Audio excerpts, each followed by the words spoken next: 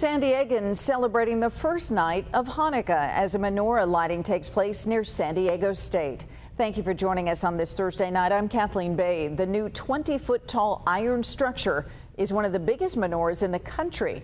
It replaces an old one that was the target of vandalism. Our Juliette Vara joins us live with more on tonight's celebration. Juliette.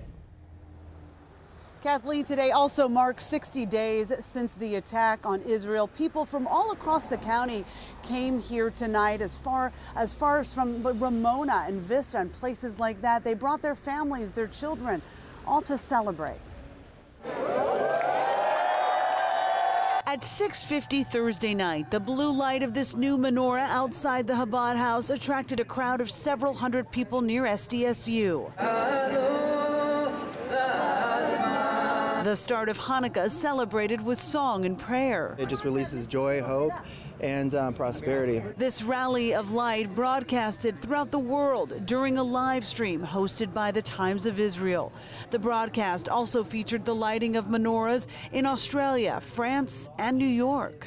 And so they heard our story. A menorah was torn down. A community came together. A community that believed in the power of good came together from all different places, Jews and non-Jews.